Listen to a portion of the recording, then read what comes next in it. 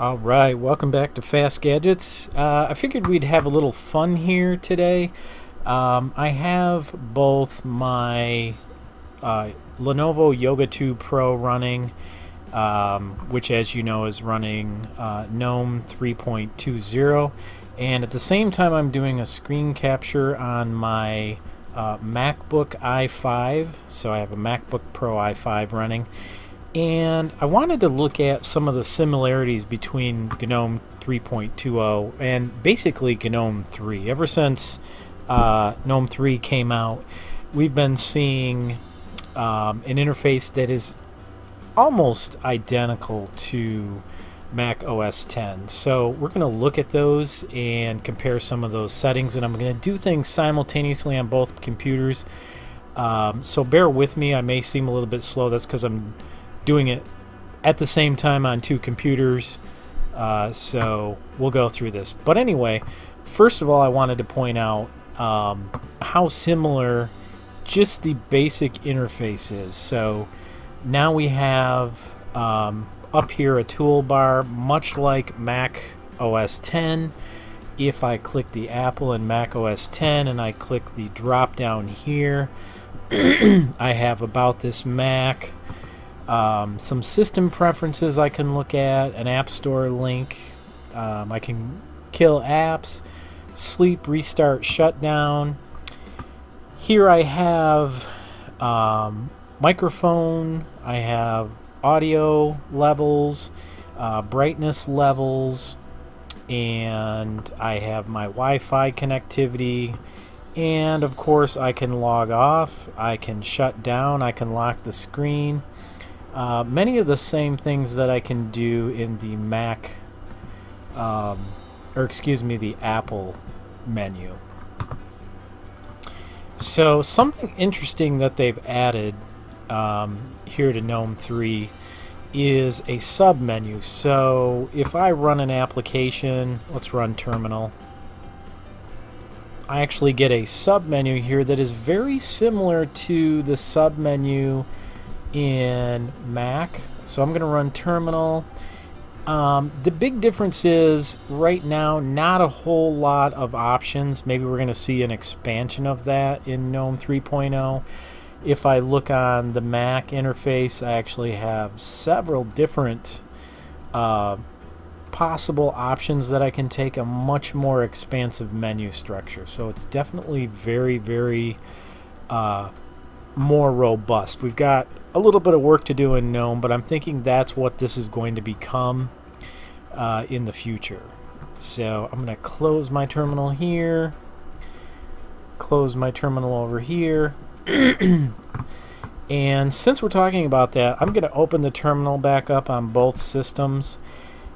Not the terminal actually, but I wanted to look at the interface here. So now, interestingly enough, by default now, these two options are turned off. You have to turn them back on. Otherwise, you only get the close button on the upper top. So we have a close button here, both on the Mac and on Lenovo. We've got resize, but in a different place.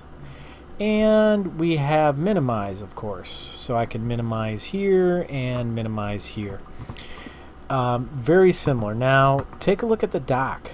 Now I've enhanced my Mac a little bit, and I turned on the option to zoom the apps when you move the mouse over the different applications on the dock. But overall, if you look at the docks here, and I have moved this dock to the bottom by default, it is on the left hand side, which I actually like much better. But they're almost identical. So I have all my options here, all the different applications I want to run, and same for GNOME 3.2. If I launch Finder in Mac and I launch Files, I'm going to shrink this just a little bit. Notice how similar Finder and Nautilus are now. So In Nautilus, of course, we've got home and some recent. In Finder, we have all my files, Cloud Drive, applications, Google Drive, which is an app I installed, downloads, documents, movies. Here I have documents, downloads, music, pictures, and of course trash. My email account I can have access to. I've got some videos, and I can include other locations, which would be other computers that are connected to me, but really very similar. And then we have little widgets along the top. I can show items as icons, list view, and pretty much the same here. I can search. I can do a search here in Finder. So looking at Finder and looking at Nautilus, it's really very, very similar. Pretty clear that GNOME was kind of shifting their desktop environment here. Now down here, of course, I've got show applications. So I think I still, yeah, I have terminal running here on GNOME 3.2. So if I do, actually no, sorry, I didn't want that button. What I wanted to do, I'll get to that one in a minute, was if I hit the Windows Meta key, and on the Mac, if I do a 3-finger swipe up, I can see the desktops that are running, and I also can see all the applications that are running. And just like with GNOME, I can see all the applications that are running. Although I can't do the 3-finger swipe, I'm thinking possibly I might be able to add that somehow. I'll have to look into that. Over here I've got the different desktops. Just as I do up here, I have the different desktops. I can add a desktop if I want. I can add a desktop here. I can choose the application that I want to see. So that feature is very similar, different way of getting to it. Now if I launch Launchpad and I launch Show Applications, I basically get the same effect here. I have all my applications listed, and I do have the ability to scroll through, and I'm using 2 fingers here, left to right to go through the applications on the Mac, and I can go down to all the different applications I have installed on Fedora 24 GNOME. And then I can see I have the little dot to indicate how many screens I have and which screen I'm on. I have the little dot here at the bottom to indicate which screen I'm on and how many additional screens of applications I have. And I can do a 2-finger scroll down if I want to on the touchpad, or I can use the scroll bar on the mouse. I have a search box here, and I have a search box here in GNOME. If I hit escape and hit escape, I can exit out of my applications. Very, very similar. Let's see, what else can we take a look at? Let's launch the App Store in Apple and software in my Linux system. Okay, so it took a little while for the App Store to come up, but eventually did come up. I'm going to change the size a little bit. Again, very, very similar. They have a featured application here. We have featured applications here. We have a search here we can do. We have a search up here we can do. We can look at purchased apps here. We can look at installed apps here. We have updates that are available. We have updates that are available here on the Mac. We have some editors picks, and on the Mac we have new apps and games we love. Some recommended stuff. We have categories here. So operating system, games, Apple apps. Then we go into categories here, audio, graphics, and so on. So the stores are really very similar. They're honestly, you look at both of them, they're just about identical. Just a little bit of change, but I'm not criticizing GNOME, you know, for copying, because really, you know, it was either copy Windows or try something new. And that's exactly what they're doing here. They're trying something new. Let's have a look at settings. So I'm going to go here and type in settings and bring up my settings here.